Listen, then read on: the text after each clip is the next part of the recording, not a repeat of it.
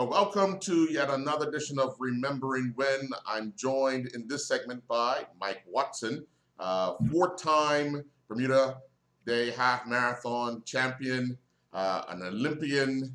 We're going to go through all of that, Mike. What got you into running? Well, all of us were thrown into the races in primary school. And we had a PE teacher that he definitely he definitely enforced discipline. He didn't take no mess. He was from Scotland, Mr. Jimmy Copeland. Of course, a lot of St. Georgians knew him from his involvement in football, particularly at the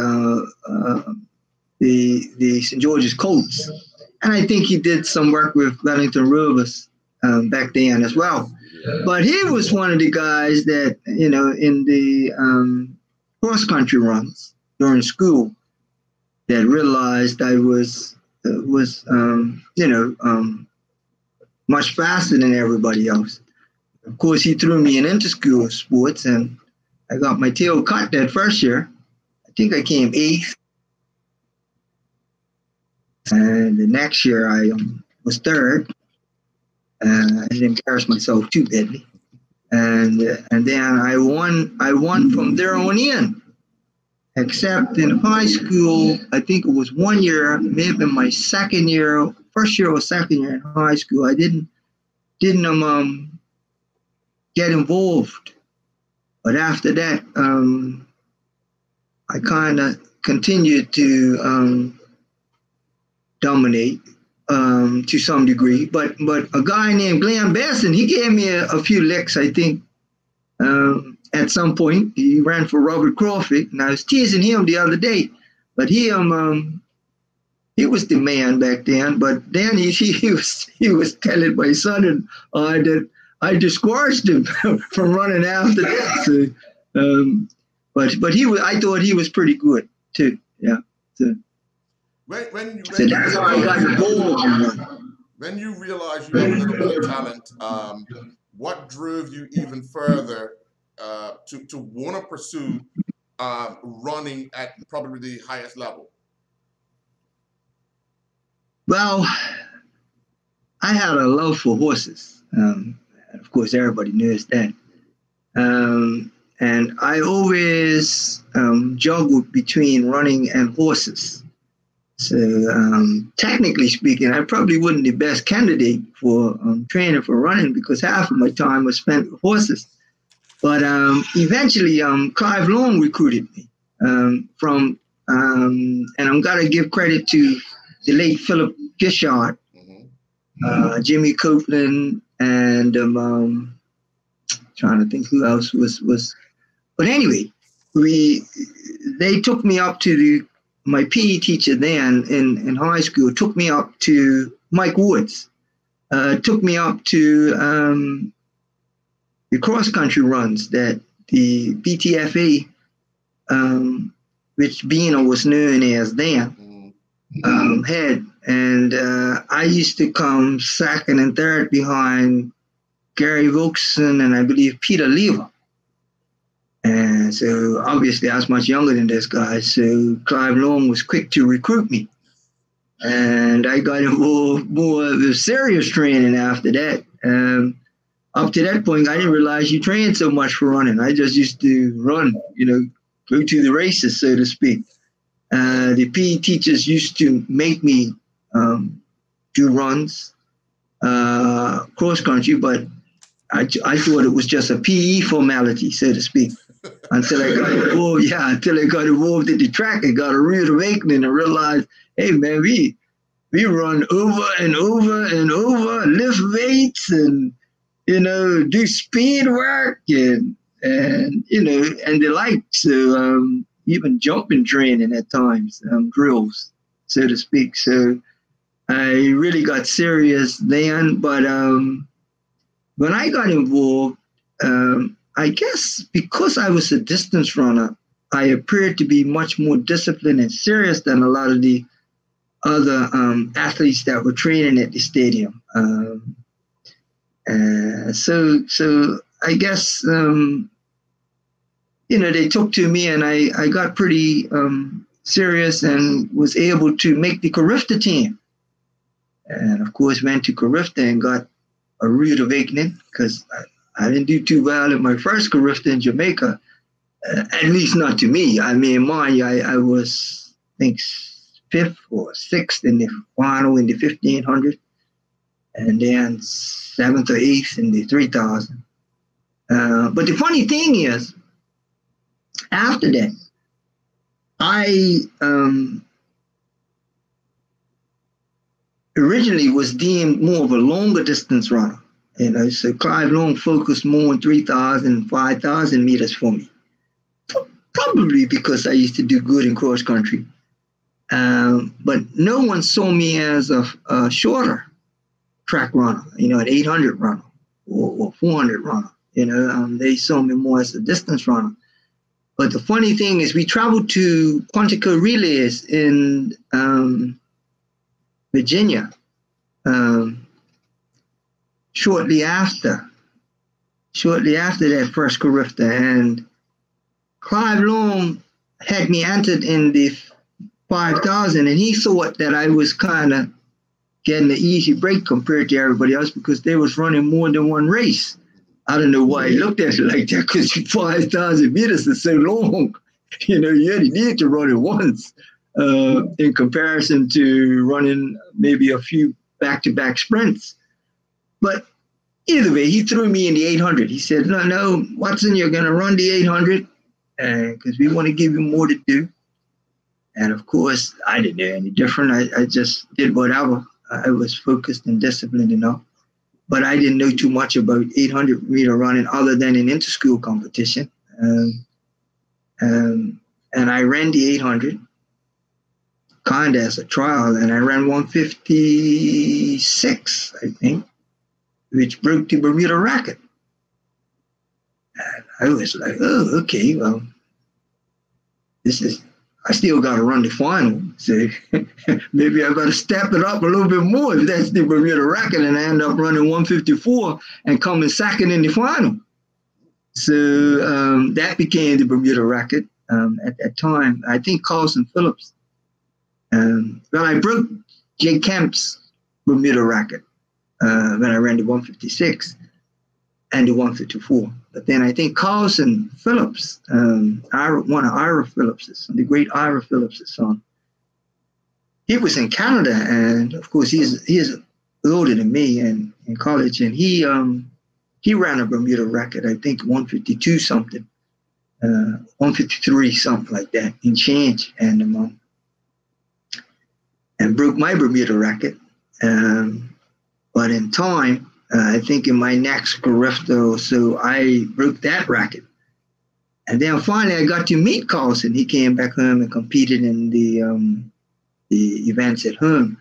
And he never beat me in any races. But he was a quick guy. He was a little faster than me at 400 meters. He had more raw speed than I had. And he ended up going to university, being recruited for the same university as me. And I went eventually to Jackson State University. I was recruited. Dr. Tomari, better known as Clark Goodwin to someone at the time, when he was the Bermuda high jump record holder, got recruited. Him and Kenneth Brimmer, the late Kenneth Brimmer, died in an accident in Dominican Republic. But he was, I think at that time, Bermuda's record holder in the triple jump. He certainly ended up being the record holder in the Southwestern Athletic Conference. Ironically, I still hold the 1,500 meter record for the Southwestern Athletic Conference. That's interesting. That record's got to be 40 years old. I think I ran 3:45.9. So it wasn't a bad time. It's a pretty decent time for collegiate track and field. But anyway, back to me being or discovered as an 800 and 1,500 meter runner, as much as I was a 3,000 meter or 5,000 meter runner at that time. Like I said, I met Carlson, we raced often, and after that I went to various carifters, but I particularly remember going to Bahamas and being pretty dominant in the 800. I was looking to probably go in the low 150s, if not sub 150, because I really started to focus on the 800. But it ended up being a disastrous carifter for me because my foot got stepped on. A guy, Clive Edwards from Barbados, who later became good friends with me in collegiate competition, he actually stood on me and fractured my tibia, fibia or tibia, one of them. The small burn anyway, not the big burn. And my, it goes from your ankle, I believe, to your foot. And I ended up not being able to perform as well. But my next carifter, I was pretty good because I got 2 silver medals in Bermuda, and that's the only time Bermuda's actually won carifter overall as a team. And we're probably the only country that's beat Jamaica. It's been so dominant in carifter competition. So that was a plus for me. I finally arrived a bit in carifter, I thought. And the very next carifter, which was held in Barbados, I remember it being very hot in the 90s, man. But I was well prepared. But again, disaster in the 800. I got tripped up in the 800, went down, got up, managed to qualify for the final, but I didn't run as good in the final. But I was probably more prepared in that 800 than any of the other distances that I ran in that carifter. But I ended up getting 2 gold medals in the 1500 race. I got a gold medal, and in the 3000, I got a gold medal in that same carifter. But I always thought I was better prepared in the 8, so I probably would have been a triple gold medalist in that particular carifter had I not got tripped up. But you know, they used to call me the dominator in the Caribbean for some reason, and probably because of my style of running. I stayed near the front, and when I was ready to take off, I really put distance between me and the next person, and then after that, they had to come get me if they could.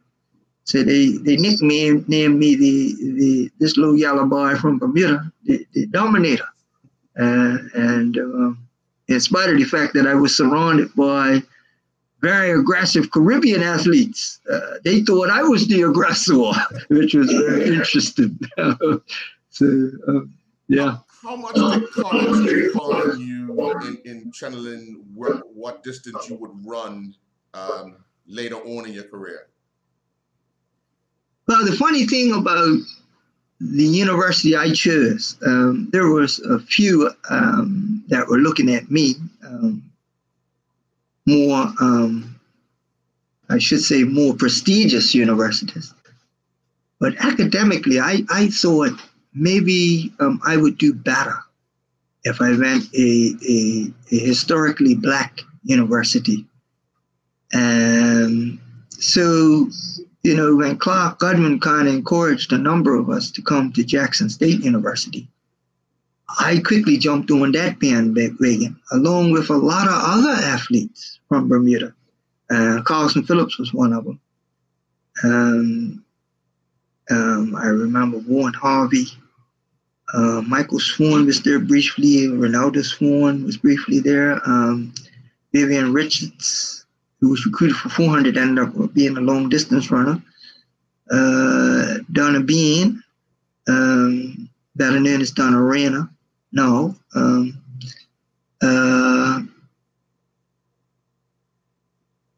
Mortimer Sterling, who was also a 7-foot high jumper at that time. Kenneth Brimmer, who I mentioned. Dennis Trott, who actually dominated the sprints, the 100 in particular. I remember him running 10 flat, but it was slightly vindicated. So that's the fastest I'm ever seeing a Bermudian athlete go. He done that when he won the NAIA 100 one year. I think it's last year, actually. So we had a good group of athletes that went to Jackson State. also was Gina Smith, who we know as Gina Evans, who married Fred Evans. That's where she met Fred, at Jackson State University when she was on athletic scholarship. Fred used to hang around the track team, and he was good friends with all of us. And eventually they hooked up, and the rest is history. Of course, they ended up having a son that now holds the Bermuda 800-meter record. But it was a bunch of us that went Jackson State. I immediately focused on the 800 and 1500 because I realized in the SWAC, or the Southwestern Athletic Conference, that wasn't a lot of great distance runners. There's a lot of great sprinters, and the middle distance running was pretty strong. But anything longer than 1500 wasn't, great competitors down there. So I focused in college. I focused on that, the middle distance, and ran the 400 relay occasionally. Was able to run sub 50 for actually sub 49 for relay splits in college, and I ended up being pretty dominant in the 800. Very seldom I ran above 150. I used to run in the 149, 148 area. Very consistent. I never really dipped below 148 much, like Aaron did. Aaron ran sub 148 a number of times, but he didn't run consistently in the 148, 149 area for the whole 4 years in university like I did. And whenever I ran super fast for 800, it was usually in relays. I found that early season relays usually used to drain me, where I ran often 146, and even better on one occasion when we won Drake relays, and I think we broke the collegiate bracket, which ended up getting broken, in that same year by another university. I think University of Oklahoma, or one of them broke it. But I did very good in university. And of course, my main focus was maintaining my scholarship, but I was pretty dominant in the SWAC. Cross country too, I used to pretty much dominate, but the NAIA I didn't do as well, because all of those colleges, the longer distance guys used to kick in, particularly from the bigger weight universities. These guys were pretty smooth, and they always seemed to have the NAIA cross country events up in the cool. Of course, we were down in the deep south, in Jackson, Mississippi, and we were used to running in the heat. The climate wasn't much different from Bermuda. Actually got hotter than Bermuda when the warmer months came. But we never ran cross country. But nevertheless, I was able to go over to Texas a lot of times.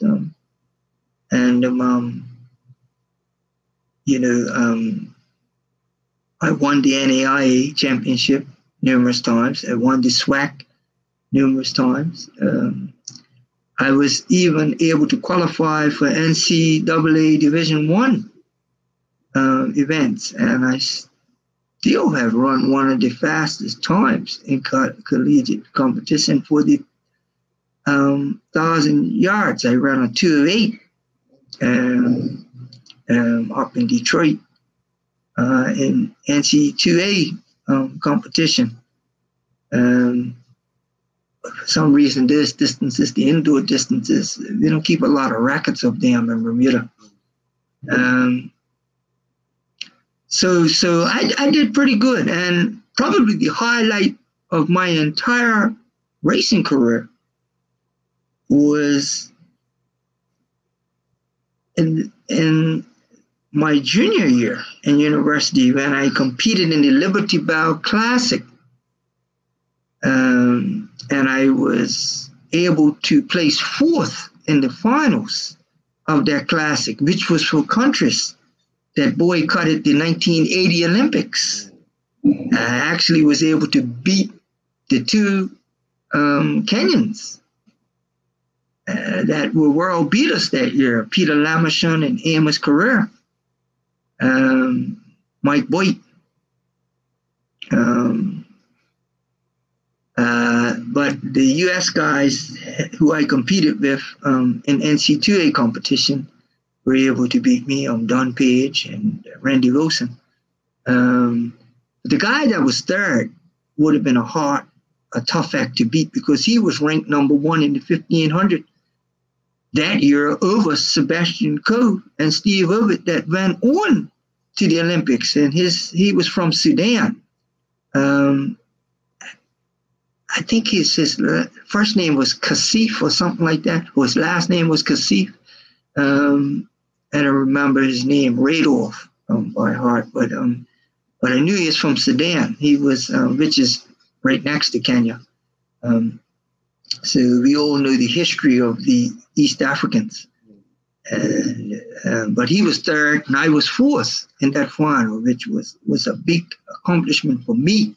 I was Bermuda's top athlete of the year at that time, based on that performance. And after that, I made it to the 88 Olympics, but I think it was when my career was ending and I wasn't as competitive. But the funny thing is, going back to that 1980 event, probably the biggest mistake, but yes, the best thing as far as my son is concerned. I always tease him about that. Had I taken the offer to go and run professionally in Europe by Adidas at that time, they were offering me to finance me to live and compete in Europe. Randy Benjamin, the late Randy Benjamin, and Clive Long had negotiated that deal. And I had also got an offer to work in Bermuda. And I decided to go back home and continue pursuing the career path I was on. And anyway, I never went and took advantage of that opportunity, which I should have for at least a year. But anyway, I was more concerned about finishing college and getting a viable job. You know, as a black person back then, you thought more about being able to secure a career of such once you got back home. Unlike today, where we fully understand the role of a professional athlete and we take advantage of those opportunities. I didn't. I ended up coming back home and training and doing well. I mean, I made it to 3 or 4 Pan Am Games, 1,500 meter finals. I was pretty dominant in competition in the CAC area. Got a medal or 2. I ended up got a bronze medal in cross country too, eventually, which was interesting in team competition. But I ended up coming back home and training from here and switched coaches to Jerry Swan, who I thought was more knowledgeable and helpful in my pursuits as a Bermuda-based athlete. But I mean, when I look at the fact that I was Bermuda-based, I ran sub 150 living in Bermuda. I ran sub 346, 345 while living in Bermuda and qualified for the 88 Olympics. And like I said, did well in numerous Pan Am Games competitions and never medaled, but I made it to the finals, was in the top 6. Top 7 on most occasions, and enjoy the opportunity of being able to get in and out of Bermuda every other weekend, offer sponsorship, and took advantage of winning the road races and getting the airline tickets that were offered back then, which they no longer do. They threw it in the pot. I always say, because of the prejudices back then with running, that because I was so dominant in track and on the roads, they eventually decided to stop one person from getting the plane ticket all the time, and today shortly thereafter they started throwing the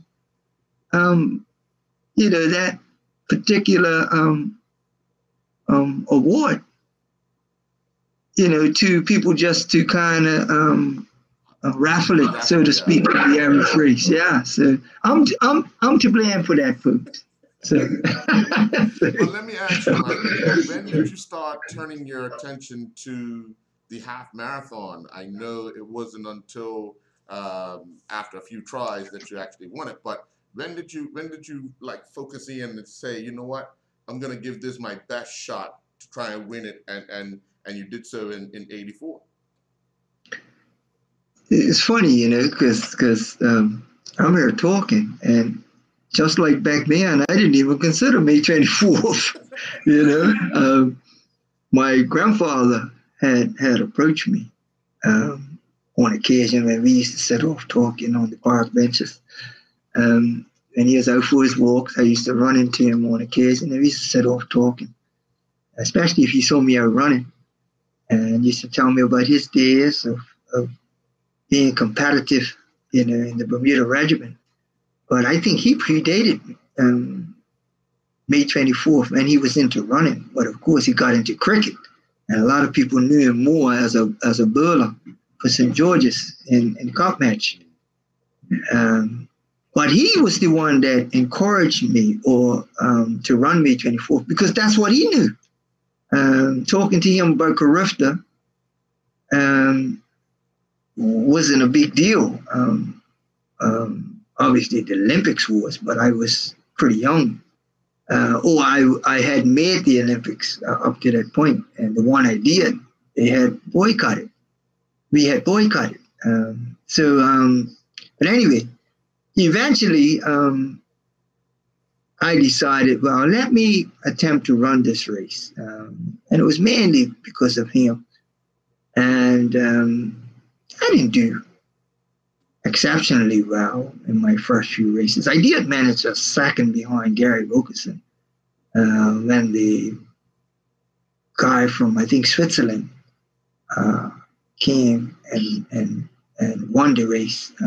But of course, Gary Wilkerson goes down as the official winner because he didn't play by the rules we have today, which is you have to be a resident here for a period of time. 6 months. Rather than an international athlete just coming to visit the island.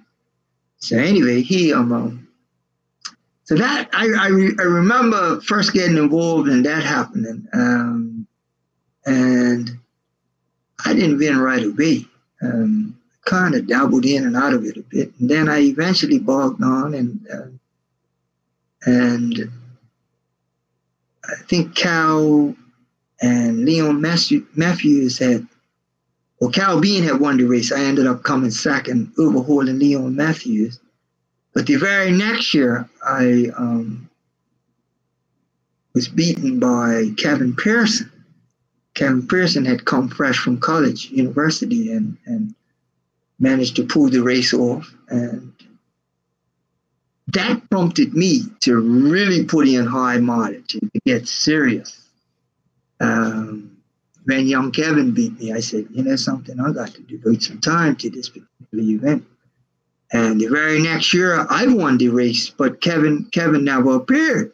So we laugh about that today because I coach his daughter a bit with horse riding, but we joke about that today. The fact that we never really raced each other in May 24, and who would have beat each other. But I really, but he was a tough act. But I was really prepared that year I wanted, and the time somewhat reflected that, except you still could not give a true reading on our times because that was also the year they switched it to Bernard's Park from the National Stadium. And I ran a 109 on a course that was probably closer to the proper half marathon distance. The one going up to the stadium was longer. I think it was just over 14 miles. But the new one to Bernard's Park was I think 13 and a half miles or something like that. It wasn't a proper half marathon measurement like it is today, which is 13.1. And it's good that they did that because now we have an accurate barometer of the distance rather than it chopping and changing so much. But anyway, I ran sub 110 that first year. So I guess had I run 14 miles, but you have to consider the fact that the Earl course finished going over a hill. So again, would have slowed you down. So I guess if you gave me 2 minutes, I would have still ran 111. And I think Kevin's record was 112. But again, you know, it's not a true reading because the climate, the heat varies from year to year, the humidity factor, the competitors. Who knows? Kevin may have challenged me better than I challenged him. You never know until you're racing an individual. But yeah, I eventually ended up quite dominant after that because once I won it once, there was no holding back because I ended up winning it the very next year in 85. So I won 84, 85. And then I got bogged down and focused into track. Pentium Games became the focus. And I managed to pull it off the very next year after that. I went back to doing a little bit more mileage. Won it again in 87. I ran it in 86, but I think Tony Ryan had beat me. He was more mileage-based. He's a triathlete. And my track and speed work and lack of high mileage didn't help. But anyway, I got back involved in 87. And again, 88, we all knew that was the Olympic year. And after that, I kind of lost interest in May 24th. And I was starting to wind my track career down, so to speak. But after being teased numerous years, you know, we boys are like it's Georges and around the island. After being teased and accused of being finished, so to speak, you know, past those years of ever being able to win anymore, I remember having an argument, or conversation, a friendly argument with a guy who was teasing me up in Warwick, not far from Keith Woodless' stable, because I went back into the horses. So I got around the horse guys a lot again. And but anyway, I remember having being teased by this gentleman, and I was told it was, I can't remember the guy. I know him when I see him. I can't remember his name, but I think he owns the chicken places, roasted chicken, or one of those chicken places. Of course, we laugh about it today, but I can actually give him credit for prompting me to run the race and win it one last time. And that was in 91. I remember building, doing a lot of excavating below the house that I lived in, and I was along with my godfather, Arnold Daniels. We were pulling a lot of rubble out of there. So that's the only real training I got that year. I was running a wheelbarrow from below in a basement, digging it, trying to add more room to my home at that time, or our home at that time. And Anyway, after that argument, I think it was the very next day, I called Tucker. I said, listen, I need a number. Back then you could do that. It wasn't as formalized as it is today. And especially being a past winner, it's kind of like I called him and he says, man, we'd be glad to have you run it again or run it because I didn't enter early. Like I said, I entered last minute. And he gave me a number, and I think the race was the very next day, if I'm not mistaken.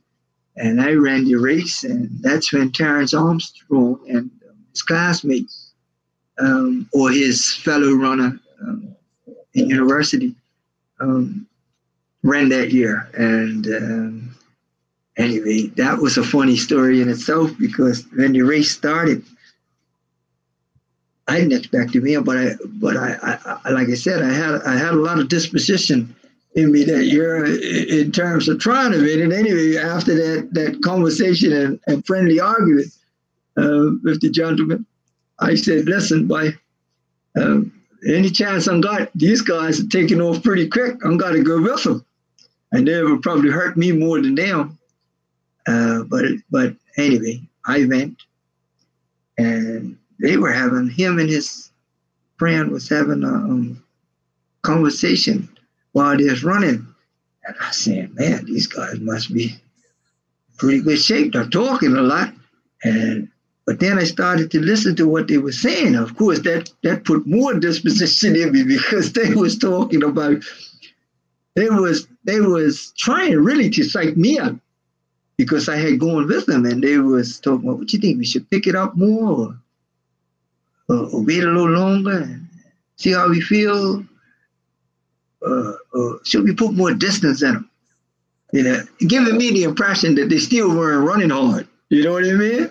I knew we was playing because we went through that first mile in sub 5. And that second mile, we was going even faster. So I was like, okay, well, approaching White Hill. And these guys are trash talking. And obviously they're friends or they knew each other. And I'm kind of the one that they're trying to psych out. So I said, well, I'm going to play this game too. Because, we did that, in May 24th. I remember me and Cal and Ted Walraven was supposed to be the favorite. We psyched him out similarly, I remember me telling Cal, listen, but this guy's pace is not fast enough for us. You take the inside, I'll take the outside. Let's go over this hill, boy. And we actually did it. And the guy, last we heard, the guy dropped out of the race. The Canadian guy, Ted Walraven was his name. And that was, we went on, I think that may have been the year I won it. But anyway, this last time with these guys, like I said, I was used to trash talks. I said, well, I'm going to get in on this. So I said, listen, you guys, I think we do need to step it up because, we guys, cause I knew these guys had never run me 24, see, fresh out of college.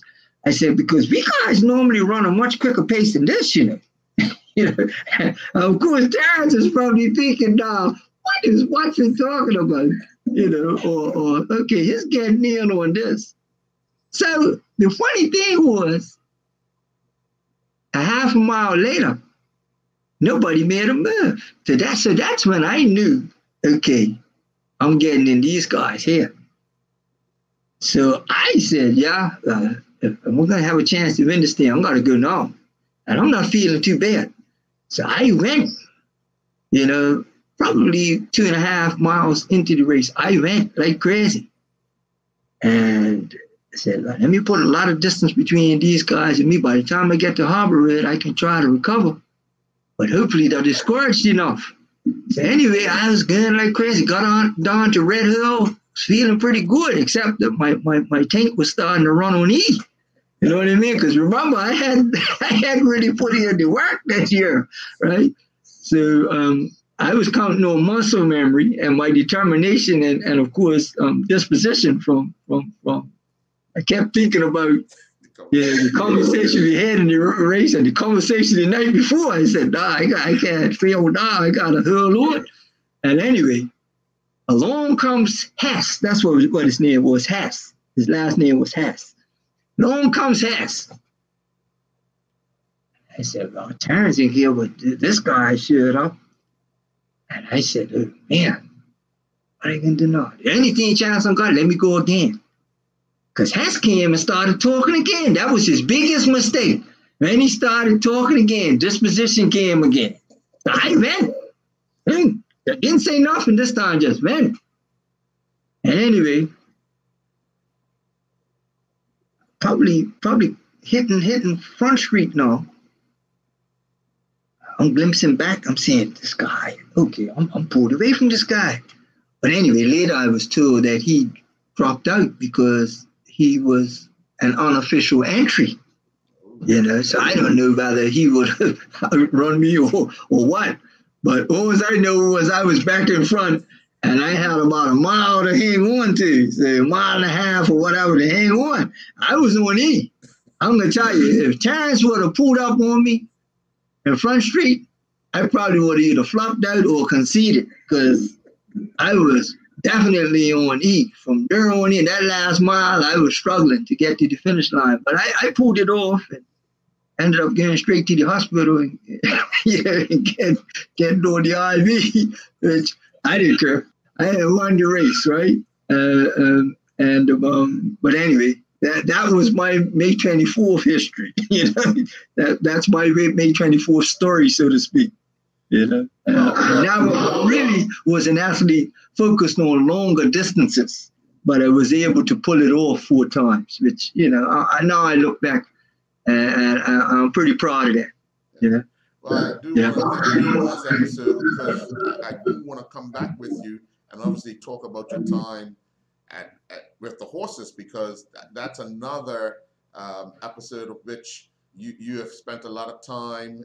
You're into the Western, which is not well known in Bermuda, but it's when people see it at the exhibition, they're really impressed with the way how you guys get the horses to do the commands around the cans and so forth, and that I really want to home in on, because I think it's important, the lessons learned from your experiences, and I think if people want to get into something different, it offers that. Right, no problem. I ain't going to say much on that until we have that interview, but you can take a look at them blue ribbons behind me. Well, that's the colors of champions. Like there you go. The colors of champions. There you go. Well, Mike, and that too. As that too. That too. Remember, right. That too. You see the colors. The face mask is ready. There you go. There you go. You know what I mean? And my wife made me a nice blue and blue one too. That's better looking than this. I don't get near her red and blue ones. You know how that goes. Yes, I do. Yeah. But yeah, it's a lot of fun in this house around cup match. A lot of people from St. George's teach me, "Are you marry a woman from Somerset?" I said, "Man, that's the best thing I could have ever done." We have a lot of fun, and the captain's mother at that. Yes. Somerset captain's mother at that. Yeah. But anyway, it's all good.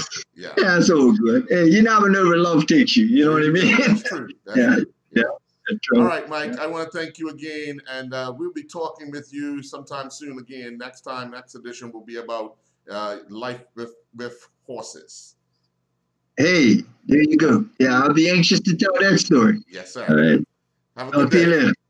You too. Okay. All right.